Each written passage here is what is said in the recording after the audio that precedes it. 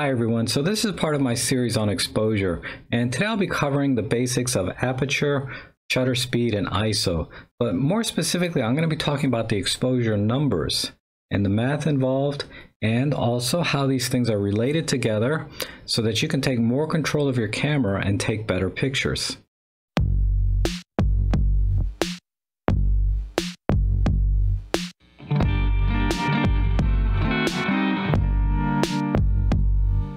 So let's just start with aperture. Basically, aperture is a way for you to control how much light can pass through the lens. It's not too different than, like, say, curtains on a window. The more you open the curtains on the window, the more light that can come in. The more you close the curtains on the window, the less light that comes through. And on a lens, they have what they call aperture blades that open and close to adjust the amount of light that passes through the lens onto the sensor in the camera. So if we look at this lens, for example, right now I have basically the curtains wide open, but then as I adjust the aperture, you can see that I'm closing how much light can pass through this lens. And this is all the way closed, and then this is all the way opened, just like so. And that's all we're doing with the aperture. And the aperture can be assigned numbers, which we'll get into next. But I just want you to understand that aperture is basically a way for you to control how much light can pass from the front of the lens through the back of the lens onto the camera. Now let's talk about the second component of exposure, and that's shutter speed. And it's not too unlike controlling exposure through aperture, but rather than opening the curtains for a certain amount to let a certain amount of light in, what it does is it closes the curtains, then opens and closes them very quickly. And depending on how long those shutters are open or those curtains are open will determine the exposure of the image. So the longer the curtains are open, the brighter the image, and the shorter the curtains are open, the darker the image. So let me give you a quick demonstration of the shutter mechanism. But basically I have the shutter set to 2 seconds on this camera. And right now the shutter curtains are open so that I can sort of compose my shot on the back of the live view. However, as soon as I push the shutter button, the shutter is going to close very quickly, then open back up to begin the exposure. And then it's going to stay open for 2 seconds, then close the shutter curtains to end the exposure and write that to your memory card. So, compose my shot. I'll close quickly. 2 seconds later, the shutter curtains close and ends the exposure. Now, if you're using electronic shutter or silent shutter as it's sometimes called, instead of physically closing and opening shutter curtains, what it does is it just turns the sensor off, turns it on for 2 seconds, then turns it back off again to record the exposure, then comes back on so you can recompose. So that's why there's no sound when you use silent mode, is because there's no physical closing and opening of shutter curtains. Now ISO, or ISO as some people call it, it doesn't really matter, but basically it just brightens the image, and it does this digitally, and it's the last step in the exposure process in your camera. So for example, I take a picture based on the aperture and the shutter speed that I set. A certain amount of light will hit the sensor, and then the camera will look at the ISO setting and then raise the exposure or raise the brightness of the image, and in some cases lower, but generally you raise the brightness of the image before writing that picture to your memory card. And it's not too dissimilar to the Lightroom image here I have up. So I took this picture and it was a little bit dark, and I should have set a little higher ISO, but because I didn't do that, I can do this in post-processing in almost the exact same way. Basically, in software, I just raise the exposure up a little bit, and we're done. And that's exactly how ISO works in your camera. It captures an image, and then based on your ISO setting, it'll raise the brightness of the image before writing it to your memory card. All right, let's get into the exposure settings, the numbers, the math involved when you're doing exposure, and what all the settings mean and how they're all related to each other. Now let's look at the kind of numbers you'll be dealing with when we're talking about exposure settings. And really there's only these three, right? We'll be working with whole numbers like 100, 200, 400, or we'll be working with decimals like 1.4, 2.0, or we might be working with fractions like 1/2, 1/4, 1/100, 1/1000, etc. And generally speaking, when we're working with whole numbers, we're only dealing with ISO. And when we're dealing with decimals, generally we're dealing with aperture numbers, or sometimes it's going to be called f-stops, and I'll talk about this later. And then fractions, of course, all that's left is generally we're talking about shutter speeds.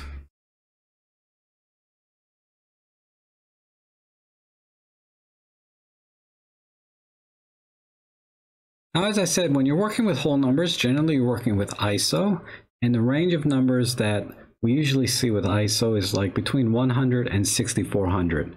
Now, I've seen ISO numbers as low as, say, 64, and I've seen them as high as like 400,000. But most photographers, they work within that range between 100 and 6400. And there's certainly reasons to go higher or to go lower, but that's generally what the kind of numbers we work with. And again, there's no fractions, so you're not going to have an ISO 250.37 or an ISO of 1/4. You know, you're not going to see that. You're always going to be working with whole numbers like ISO 100, ISO 160, ISO 400, etc. Now, a key thing you have to understand, though, is if you remember, ISO is basically artificially raising the brightness of the exposure based on your setting. But there's always a base ISO in the camera, say 100, like in my Nikons. In my Olympus cameras, the base ISO is 200. And what that base ISO means is that the camera is not adding or subtracting any brightness digitally to the image after it's been captured. So if I have a base ISO of 200 and I take a picture at ISO 200, I know that the camera didn't apply any artificial brightness to the image, or darkness for that matter. However, if I raise the ISO to, say, ISO 800, I know that the camera's had to brighten the image up to that level before it saves it to the card. And there's some compromises when you do that, and I'll talk about that later. But just know that a camera has a base ISO, and when you change or deviate from that base ISO, the camera kicks in and digitally darkens the image, like if you were to go to ISO 64, or brightens the image, like if you were to go to ISO 800. All right, now let me show you the ISO in the camera. I'm using my Olympus here. And if I go into the Super Control panel, it takes me to the ISO. And you can see it says ISO 200. This is the recommended ISO. Really all that means is that we're at the base ISO. Now I can raise the ISO, and as you can see, it goes up in nice whole numbers, right? There's no fractions, there's no decimals, 1600, 2000, 2500, etc. And also, let me show you, when we go below the base ISO, it says ISO low or ISO extension, telling you that the camera is now artificially lowering the exposure from what it actually captured. And honestly, any ISO outside of the base ISO 200 should be called an extension, in my opinion. And they should just give you the number instead of saying ISO low. Just like they do, if I go all the way up to ISO 6400, you'll see that it says ISO 6400 ISO extension. So it's telling me that now we're going outside of the rated ISO range of this camera. And let me just talk about that for a second, because that can be a little confusing.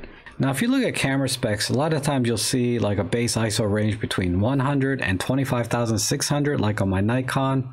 On the Olympus, I think I've seen it at like between 200 and 6400. And this is a totally arbitrary number put out by the manufacturers. Because really, any ISO outside of the base ISO should be called an ISO extension, because that's when the camera starts to add brightness or subtract a little bit based on the number that you set it to. This base ISO range that camera manufacturers publish is basically the range of ISO that they will consider gives acceptable image quality from their camera. And again, it's totally arbitrary. And what manufacturers should really be doing is saying the base ISO is 200, and you can extend that ISO up to, say, 25,000 or 200,000, whatever that number might be, and call all of that extension, not say that this camera has a base range of, say, 200 to 6400 or 100 to 25,000. I think it's a little bit misleading.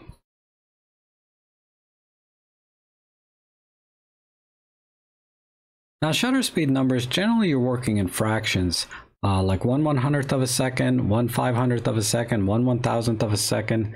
but you can be working in decimals, fractions, or even whole numbers once you start to get the shutter speed slower into the few seconds range.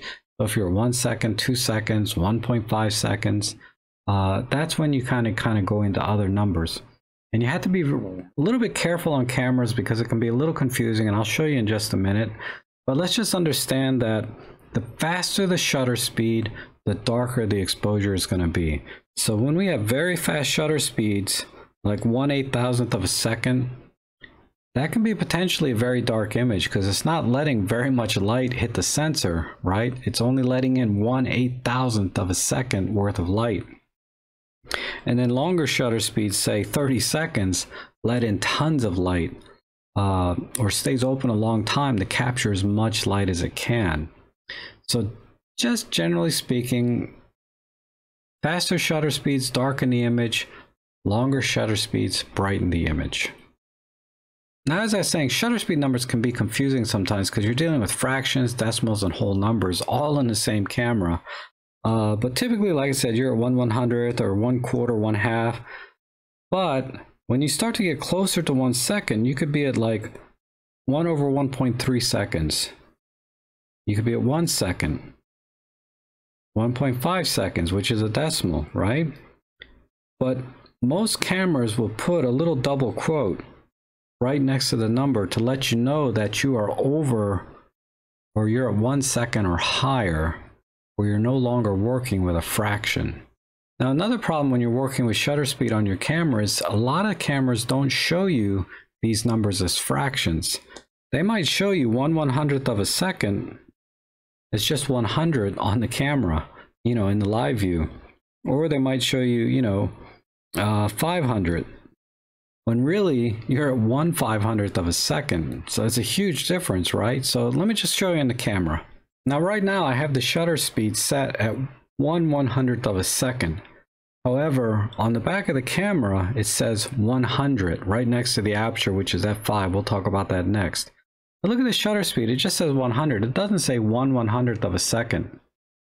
And I can raise the shutter speed, and it goes in nice whole numbers going up, all the way up to, I think this camera's 1/4000th is the limit in mechanical shutter. But when I go down, let's go down to a fraction here. I'm actually at 1/3 of a second here, 1/3, 1/2.5, 1/2. So right now we're at 1/2 second. Now we're at 1/1.6, 1/1.3. Now we're at 1 second, and now I know that because there's a double quote there. I can click again. Now I'm at 1.3 seconds, 1.6 seconds. So now we're in a decimal system versus fractions. 2 seconds, and so on. And then as I go higher, it just goes right to whole numbers. So 15 seconds, 20 seconds, 25 seconds, 30 seconds, and this will go up to 60 seconds on this camera. Now let me show you on the Canon what it looks like, because it's a little bit different. Now when we look at the Canon here at the top left next to the big letter M, it says 1/100. So that clearly says we're at 1/100th of a second. And then as we go down and as we get closer to 1 second, let's stop here. You'll see we're at 1/4 of a second, 1/4. Now when I click over one more, you'll see that it says 0 seconds, 0.3. So we're actually now in a decimal system, 0.3 seconds. Now in the Olympus, what it showed was when we were at 1/4 second, 1/4, the Olympus showed just the number 4. So the 1/4 was implied. On the Canon here, when it says 0.3 seconds, on the Olympus, it was still in the fraction system. So it displayed the number 3, meaning it was 1/3 or 1/3 of a second. So pretty close to 0.3 seconds, 1/3 of a second, 0.3 seconds. And then here we're at 0.4 seconds. And on the Olympus, it said 2.5. And if you divide that by 1, you get 1/2.5, you get 0.4 seconds. And this one's pretty easy, right? On the Olympus it said that showed the number 2, but on the Canon it's showing 0.5 seconds. So on the Olympus, 2 means 1/2 or 1/2 a second. On the Canon they just say 0.5 seconds. And then as we go further down, we go into like right here, 2.5 seconds, 3.2 seconds, and then it goes right into whole numbers. So just be aware of that when you're working with your camera, especially when you're going from fractions to decimals to whole numbers. There's that little bit of inconsistency from one brand to the next.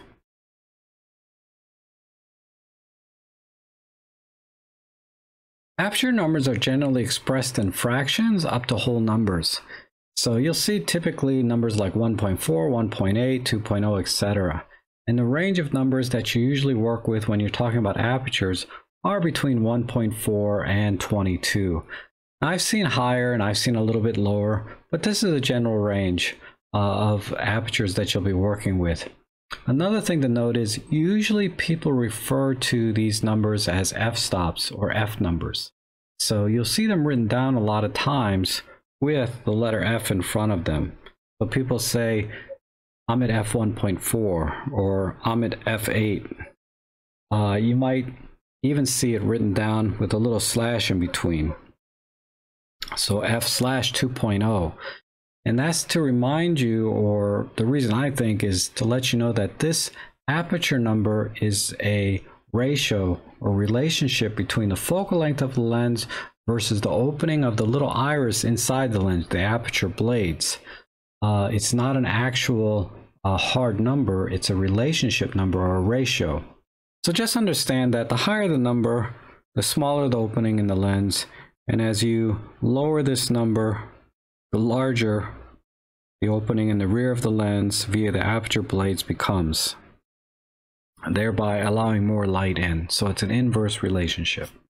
Now in the old days, the lenses had the aperture rings and everything right on them, but on our digital cameras, you have to look at the screen, and on the screen here, you'll see that it says 100, which represents the shutter speed of 1/100th of a second. And then the aperture right next to it says f5.0. So again, we're using decimals, but it has a little letter F in front of it to let you know that that's the aperture number and nothing else. And by changing the aperture, rotating the front dial, again, it goes to whole numbers. This lens goes up to f22.